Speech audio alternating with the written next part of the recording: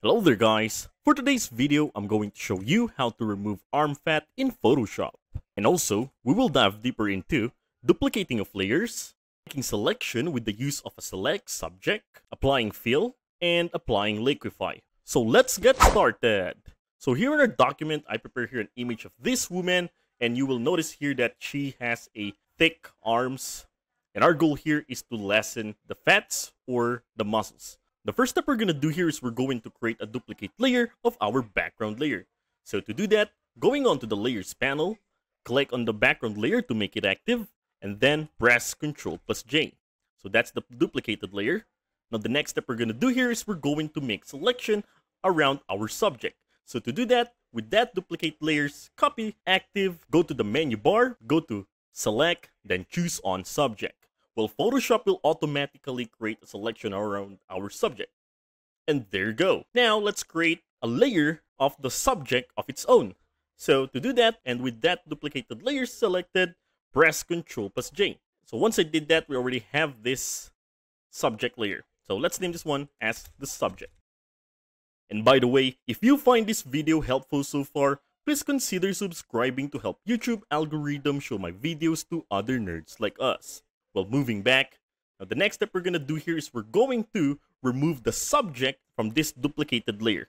So to do that, I'm going to bring back the selection of the subject. So to bring back the selection, all I have to do is to press Ctrl, hold it, and then click on the thumbnail layer of the subject layer. So you will notice here that the selection is back.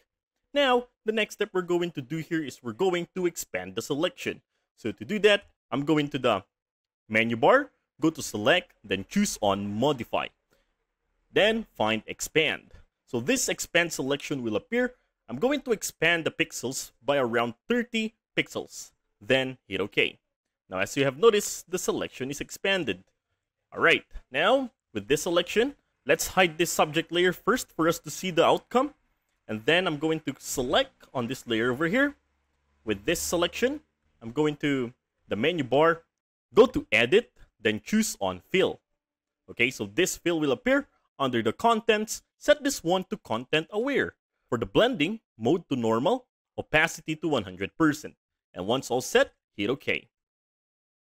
So once I did that, you will notice here that the background is totally clear. Now, let's make the subject layer visible.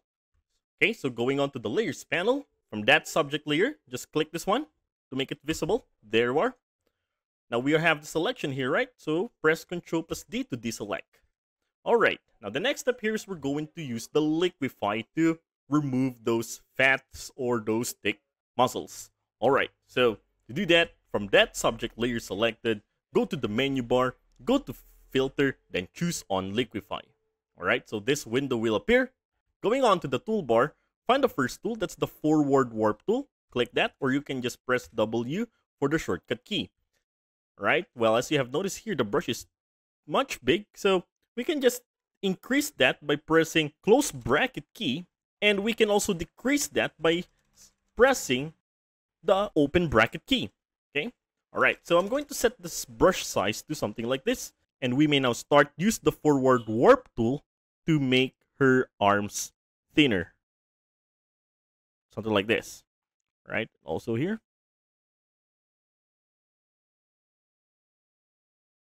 Alright, let's also apply it on the other arm. So as you have noticed here, her arms are that big. Okay, so let's do it something like this. Let's make it slim.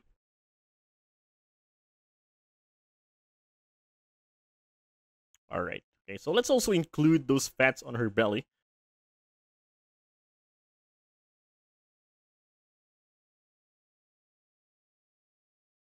Alright, okay. So don't make it much thin. Don't make it look so exaggerated. Alright, now that's it. Now that seems fine.